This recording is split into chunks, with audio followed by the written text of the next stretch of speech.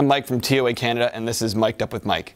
Today we're going to talk about how to connect an assisted listening device to the IR-800 classroom voice lift system. To do this, we're going to be using the IR-800 classroom voice lift system. As well, we're going to be using a wireless assisted listening transmitter and a receiver. Connection and operation is very simple. Start by using a 3.5mm to 1/4 inch cable.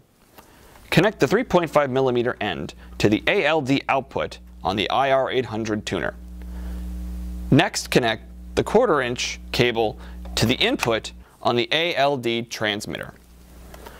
When this is done, all the sources on the IR-800 tuner can now be mixed and sent to the transmitter using the ALD volume adjustment knob.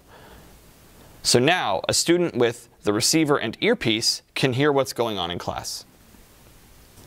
By pairing the IR-800 classroom voice lift system with an assisted listening system will now allow multiple students within the same classroom who require assisted listening support to hear all of the sources that are being mixed through the IR-800.